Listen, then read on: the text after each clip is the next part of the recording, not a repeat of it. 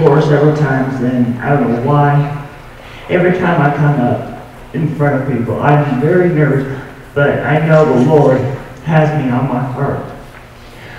So, the passage on this sermon is passing through that we're all missionaries through Christ. That last night I've been on this verse several times. It's been placed on my heart that I asked the Lord, what do you want me to say, to preach about? And He came onto my heart to tell me, listen to your heart. What I've been telling you through. And so, all of us, we are mission through Him. That one day we are definitely going home to be with our Lord. Before that day, that we are missions through Christ. That He loves us very much. That He has a place for us, waiting for us before we go home. The Lord, He's wonderful God. We sing holy. His name is holy. That we serve a mighty God. That I thank God that I wake up every morning and praise His name and testify with other people that our journey through this life, that He is with us every day in our life. That this verse means a lot to me. So it's going to be in John 14, 1 through 4. That this verse means a lot to me. Before my grandmother went home, our family was worried we were never going to see her again. But when the Lord told my grandmother before she went home, don't be worried. If you are a Christian through God, you know where we're going. That we don't have to worry where we're going. That we're all Christians. That we are ready to go home. That through Christ, that our mission is not done yet.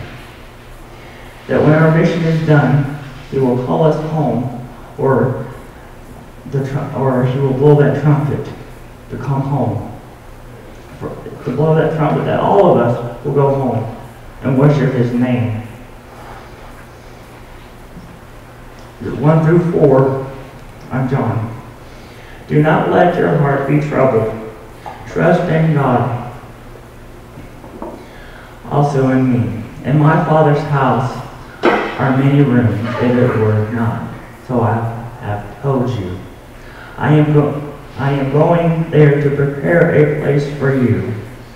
And if I go and prepare a place for you, I will come back and take you to be with me, that you also may be where I am. You know the way to the place where I'm going. So, God has a wonderful place for us, waiting for us. That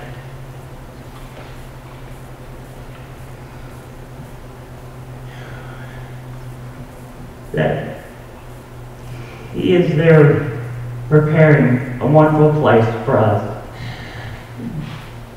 That for us, that we're going through things in our lives, that God is with us no matter what. That we have to tell His gospel. What God has done for us before He takes us home. Before that day, that we are missions through Him. that if I go or you go, we definitely know where we're heading, know where we're going. Because we don't know the next day in our lives. We don't know if we're going home right now. So, God loves us no matter what. And so,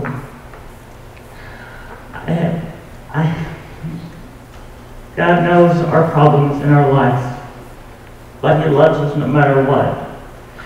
And I thank God that He died on the cross for us to wash our sins away. And I thank God that He doesn't push us. But I know He's right there. He's going to like you, but He's not going to push you.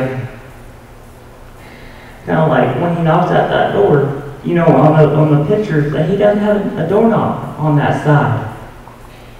He will let you. He will invite you into His life.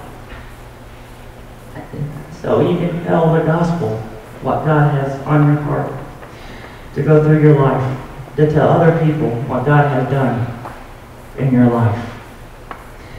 So, thank you for letting me do this on my heart.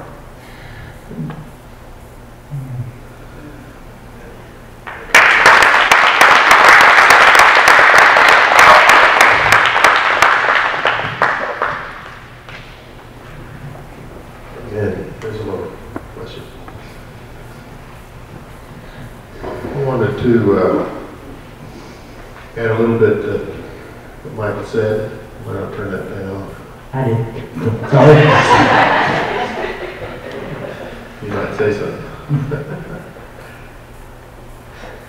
I've just been reading about in Acts a little further on, talking about the name of Jesus. In the 3rd chapter, Peter and John were going up to the temple. It was about 3 o'clock or 4 o'clock in the afternoon. It was a time of prayer. And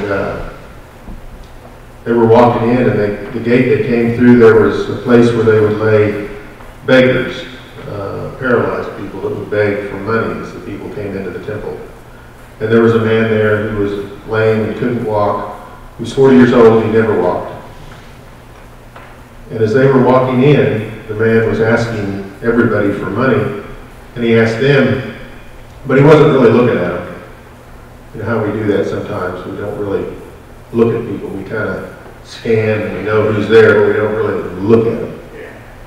And so he saw him coming and asked him. And for some reason, well, we know what reason, Peter and John stopped. And they looked at him. And they said to him, "Look at us." And he did, thinking he was going to get something. And Peter said, "Silver and gold, well, I don't have any. But what I do have, I give to you. In the name of Jesus Christ of Nazareth, walk." He took him by the hand, and he helped him up a little bit. But on the way up, his ankles and his feet and his legs strengthened, and suddenly he was healed, and he could feel it in his body. He followed them into the temple. It's one of my favorite passages. Walking and leaping and praising God. That's the way we all ought to be, coming into the house of the Lord for what He's done for us, for forgiving our sins, for cleansing us, for saving us, for giving us eternal life. Walking and leaping and praising God. Pretty exciting. Everybody was filled with wonder because they recognized Him. This is the guy who couldn't walk. Couldn't you walk? It was kind of a moment of unbelief. Finally, they figured it out. He told them the story. They didn't know what to do with him. So they took him to the religious leaders. Eventually they got there. But before that, Peter had a chance to say to everyone, "Why are you so surprised? It's not us. It's not because we're righteous or good people, but it's the name of Jesus and faith that comes through that name that this man walks." He said that Jesus is the one that God has glorified. You sold him out and let him be crucified. But God raised him from the dead. But now it's time to repent and turn to him. And toward the end of that story, they did bring him before the authorities. And they couldn't say much because here was the man who was lame and now walking. But Peter had the opportunity to say to them, there's salvation in no other name but the name of Jesus. There's no other name given under heaven among men whereby we must be saved. A lot of people talk about, well, you just have to have faith in something. There's lots of ways to heaven. You can believe in the Hindu God or Islam or whatever. They're all the same. Well, they're not the same. And Jesus himself and the Word of God clearly points out that there's only one way to heaven, and it's through Jesus.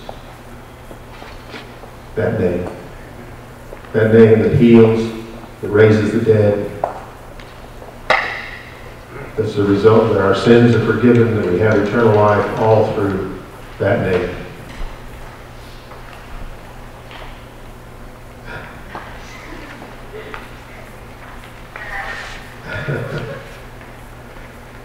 So, I hope everybody is, like Mike talked about, that we're all on our way to heaven. God's preparing a place for us. He went to prepare a place, and we'll be there soon. But if there's any doubt in your mind, if today is the day that we went home, all you have to do is to talk to him in your heart. Ask him into your heart. Claim the name of Jesus. For all who call on the name of the Lord will be saved. And it's as simple as that. You believe it and you receive what he's done for us. Because it's already done. It's already paid for. It's ours. But we have to receive it. We have to take it and make it our own. And you do that by believing, by faith. I want you to stand up with me a minute.